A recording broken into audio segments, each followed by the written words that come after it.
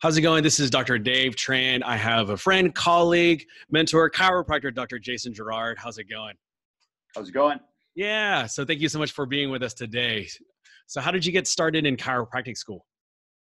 Well, so long time ago, at least long time ago to me, I was a hockey player, and I was scouted Division I college hockey as a goaltender. And I developed a condition called exercise-induced asthma. Long story short, told the rest of my life I needed to be on an asthma inhaler.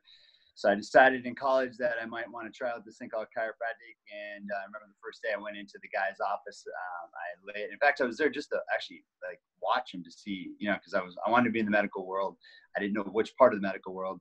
And I was witnessing him, and he had listened to me all day, and he looks at me and he goes, "What's that thing in your pocket?" And I said, "Well, it's my asthma inhaler." And he goes, "Can I see it?" And I said, "Sure." And he looks at it, checks it out, and chucks it in the garbage. Oh, wow. He goes, "And if you need this when you're done," he goes, "have a nice day," essentially. And he goes, "If you don't need this anymore," he goes, "you just found your profession."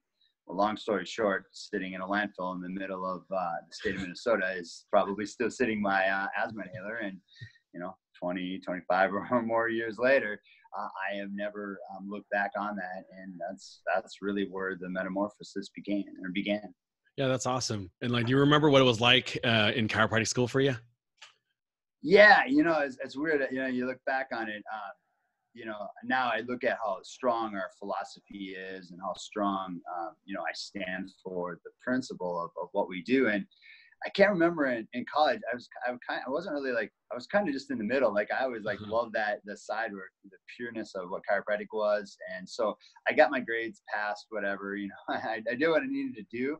But as the years in school went on, I started to be more and more attracted to those that were more and more passionate about what it was that they did. And I felt that if I was going to do this thing for life, I might as well really like it. So, and it seemed like everyone else who wasn't passionate, it was just a job. And I don't want a job. Exactly. Yeah. So you graduated chiropractic school. What was next for you?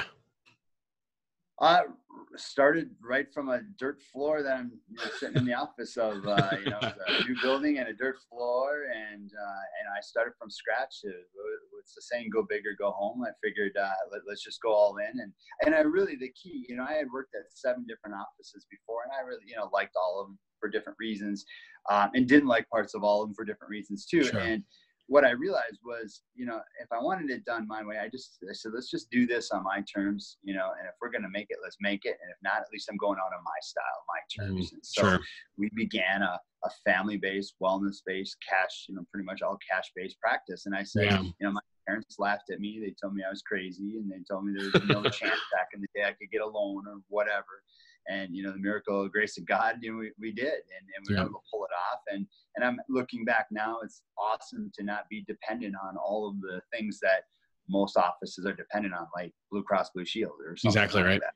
Exactly. That's huge, because, I know a lot of chiropractors are, going through the trials and tribulations, but also the joys, and happiness of being an entrepreneur as well.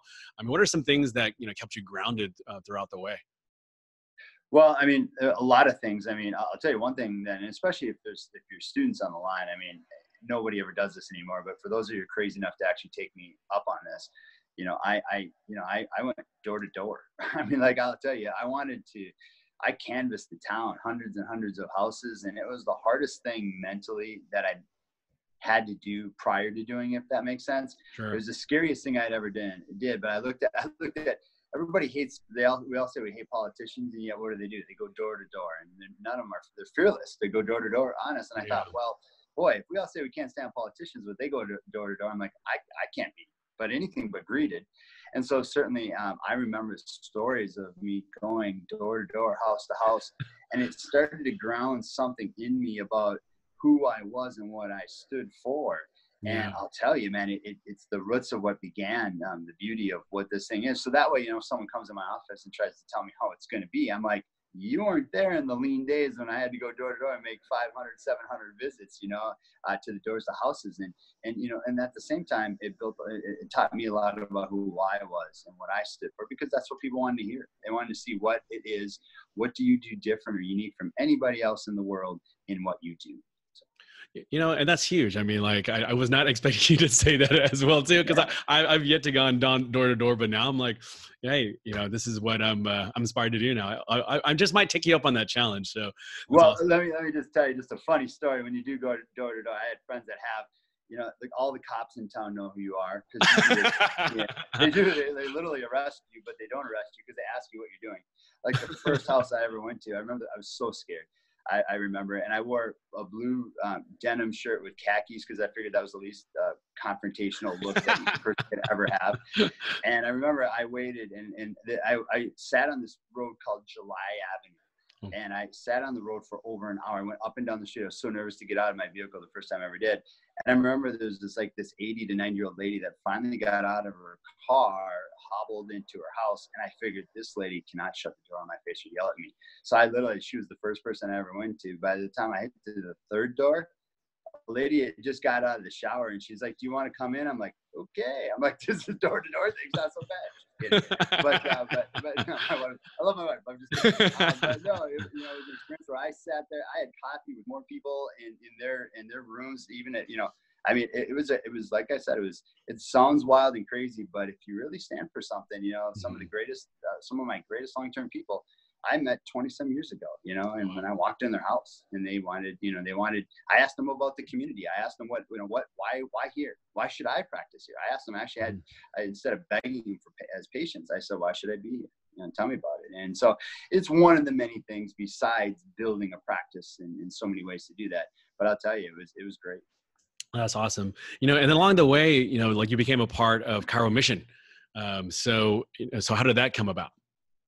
Well, it's funny because anyone who's ever served on a mission trip knows that one of the greatest experiences is going door to door. So it's funny how that was just, to me, it's just like a normal thing.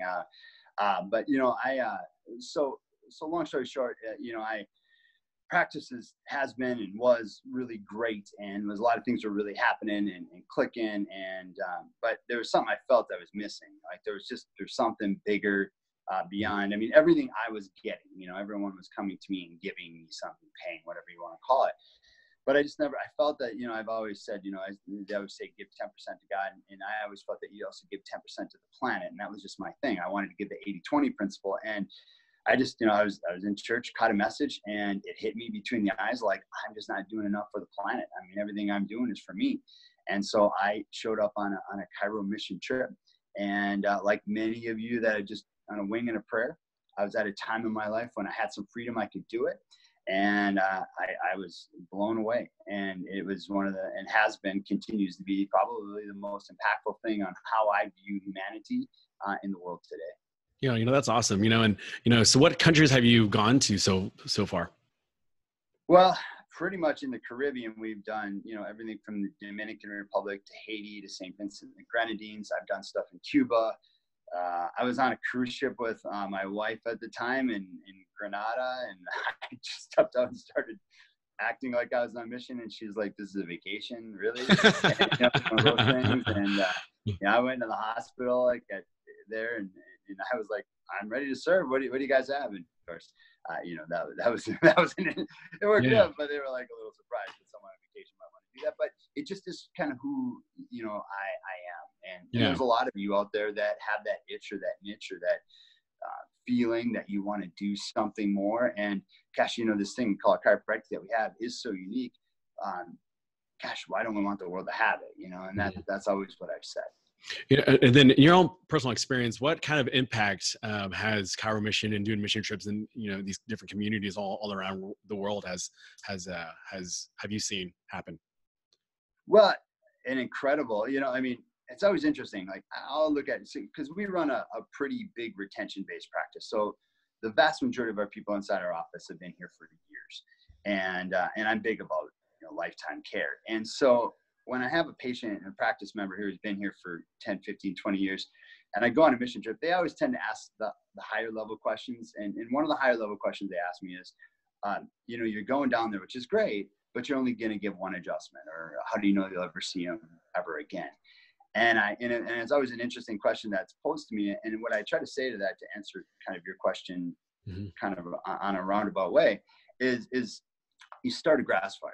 So as just an example in ChiroMission, when we started in the Dominican Republic, for example, there was no chiropractors. There was not any in a country of 9 million people. Mhm. And, and so we started a grass fire, and that grass fire turned into the people there wanting to go back and deliver chiropractic, or chiropractors wanting to go down there and stay. I mean, now you look at the Dominican Republic, there's dozen to 20 offices down there from different people in different ways, different groups and things. And I'll tell you, that grass fire has turned into people. And when we go down there to adjust, the young people, they get on fire, and some of them want to go back to the States. Maybe they want to go down there and learn through school. That's the whole idea, is you create a culture that's self-sufficient to be able to take care of themselves. But here's what I love is we were able to deliver the chiropractic message in a congruent way. So it wasn't a pain-based message. It wasn't a message if your insurance covers it. It wasn't a message if you feel like it, or if you're out. It was a message where you get checked because you brush your teeth and you drive your car. I mean, it's a lifestyle. And that was what's cool, is you're able to take and filter a message in the way that we would say it was a pure message, and at the same time, a congruent message. And that's awesome, and then, like, so you've worked with a lot of different chiropractors and chiropractic students going down there as well too. I mean, so what's some advice that you would give to, chiropractor or chiropractors that's, remotely interested in joining in on a mission trip?